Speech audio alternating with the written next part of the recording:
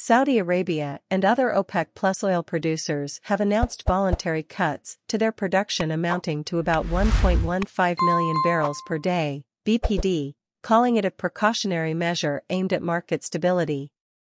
The 23-nation group had been largely expected to stick to its already agreed 2 million BPD cuts when its ministerial panel, which includes Saudi Arabia and Russia, meets virtually on Monday. Saudi Arabia, OPEC producers announces surprise oil output cuts group was largely expected to stick to its already agreed 2 million BPD cuts when its panel meets virtually on Monday. Dubai. Saudi Arabia and other OPEC Plus oil producers on Sunday announced voluntary cuts to their production amounting to around 1.15 million barrels per day in a surprise move they said was aimed at supporting market stability. The group had been largely expected to stick to its already agreed 2 million BPD cuts when its ministerial panel, which includes Saudi Arabia and Russia, meets virtually on Monday. Last October, OPEC+, which comprises the Organization of Petroleum Exporting Countries, OPEC, and allies led by Russia, agreed output cuts of 2 million BPD from November until the end of the year, angering Washington as tighter supply boosts oil prices. The U.S. has argued that the world needs lower prices to support economic growth and prevent Russian President Vladimir Putin from earning more revenue to fund the Ukraine war.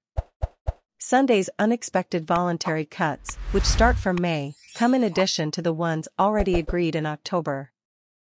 Riyadh said it would cut output by 500,000 BPD, while Iraq will reduce its production by 211,000 BPD, according to official statements.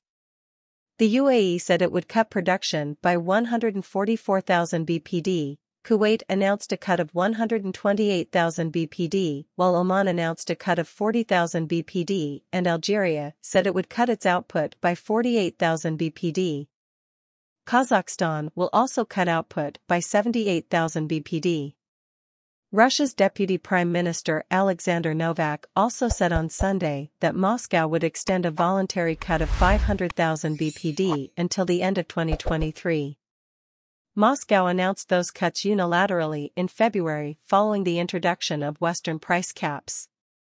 After Russia's unilateral reductions, U.S. officials said its alliance with other OPEC members was weakening, but Sunday's move shows the cooperation is still strong.